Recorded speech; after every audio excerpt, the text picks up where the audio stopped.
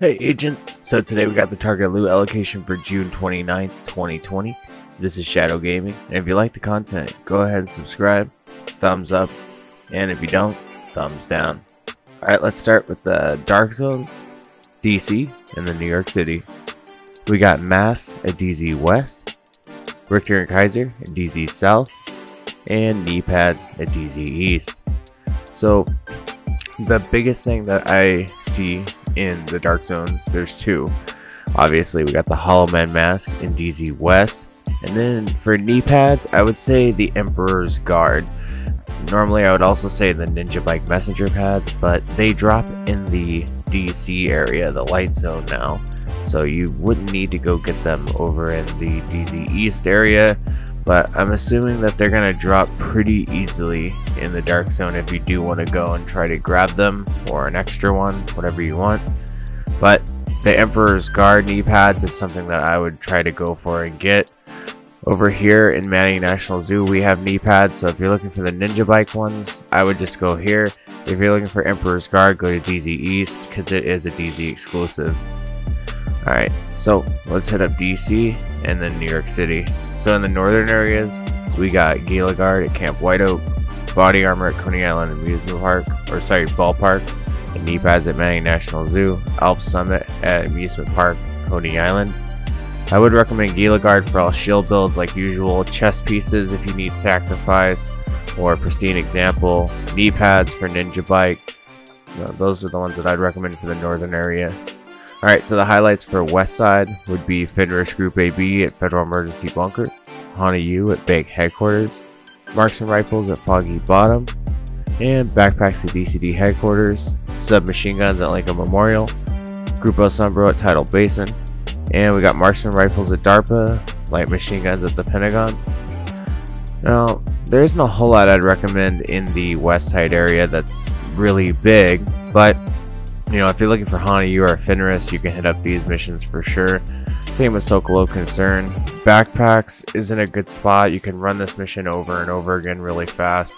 That's also true with the submachine guns, like if you're looking for Lady Death, or if you're still looking to get more chatterboxes without doing the quest line, I would just do the quest line for the chatterbox. Then you can go to Lincoln Memorial. I'd recommend this highly for the Lady Death though. That's a really good day to get the Lady Death. And you know, with Marksman Rifles, the Nemesis and the Mantis, they both have either a quest line or like the Mantis on the season track, which is now targeted loot after you reach season level 55 if you're trying to get another one. And then Light Machine Guns, Bullet King, Pestilence, Good Times named Light Machine Gun. You can go try to get it at the Pentagon, but you know, I don't think there's another area with Light Machine Guns today, so if you need to go to the Pentagon for Bullet King or Pestilence, go for it. Alright, highlights for the east side. We got gloves at Grand Washington Hotel, holsters at Judiciary Square. We got chest pieces again at Jefferson Trade Center, Seska SRO at Viewpoint Museum. We do got rifles at East Mall and Capitol Building. And here's probably the best thing we got today. Walker Harrison Co. at Space Administration HQ and Providence Defense at Space Administration HQ, Walker Harrison Co. at Southwest. So this is the one that I'm going to be getting all day. So I just put out a video last night where you go to No Hope Hotel and just clear it over and over again. There is this I don't know if it's a glitch or something. I don't think it's a glitch. It puts you behind this desk in the control point every time you reset it.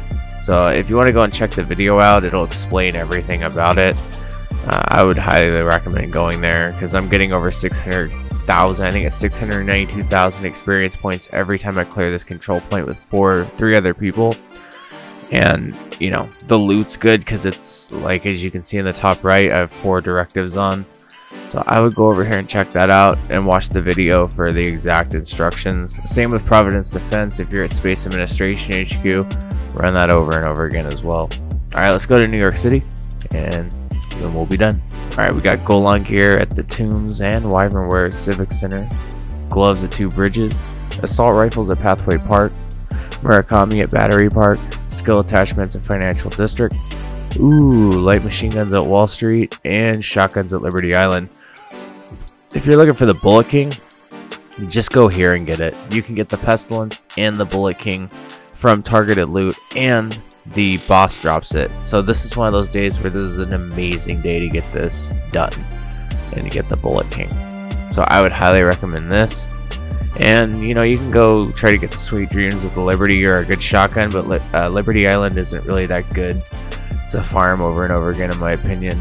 And you know, if you're looking for Wyvernware Golem gear, go get it. But I just would highly recommend this as well. And then assault rifles, if you're looking for P416, FAMASas, military AKMs, the Chameleon, definitely hit up Pathway Park 2. That's a good mission to go over and over again. Alright guys, well that's it for the targeted loot allocation for June 29th, 2020.